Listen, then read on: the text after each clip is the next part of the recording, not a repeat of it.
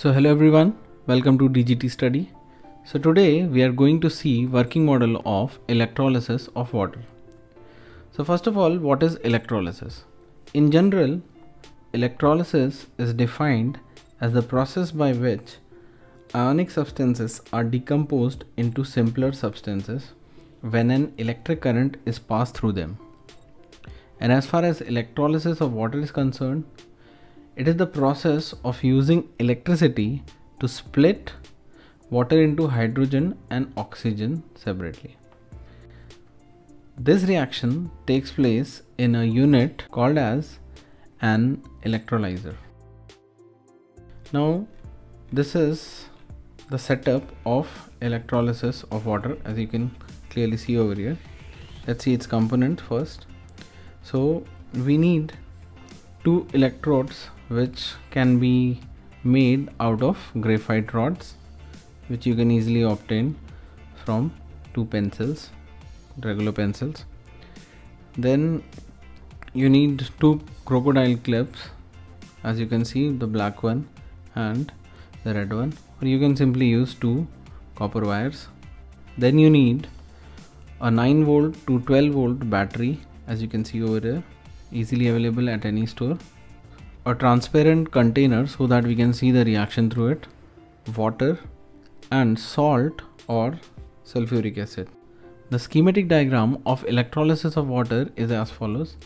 You can clearly see here the negative one is the cathode, where reduction takes place and hydrogen molecules accumulate, which in our setup is represented by the black wire, and the positive one represents anode, where oxidation takes place and oxygen are accumulated at that, which in our setup is represented by the red wire. Once the circuit is set up, current starts flowing through the electrodes and electrolysis of water starts. The chemical reaction involved in it is given by this at cathode, at anode, and the net reaction. You can clearly see the molecule of hydrogen formed at cathode is twice as compared to the molecules of oxygen formed at anode.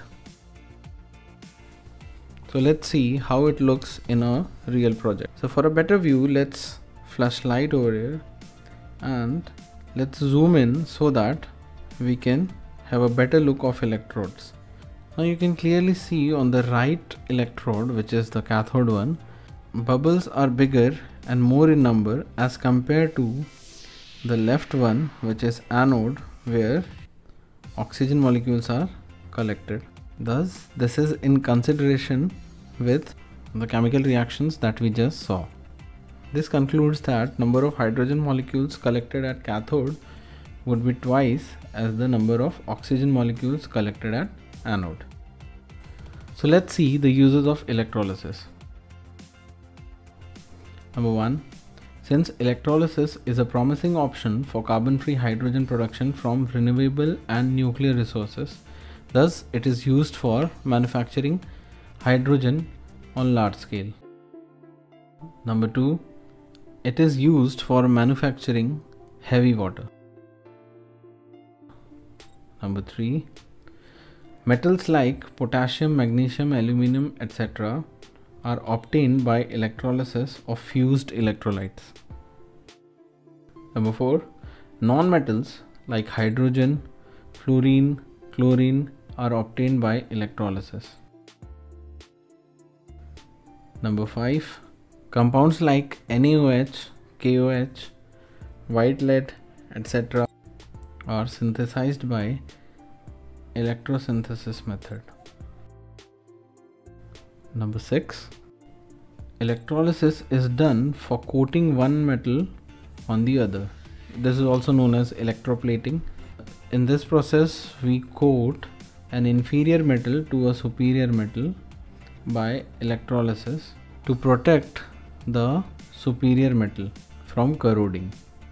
The object to be plated is made the cathode of an electrolytic cell, and that contains a solution of ion of metal to be deposited.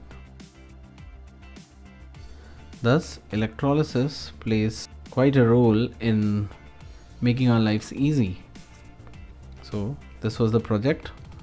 Hopefully you have enjoyed it.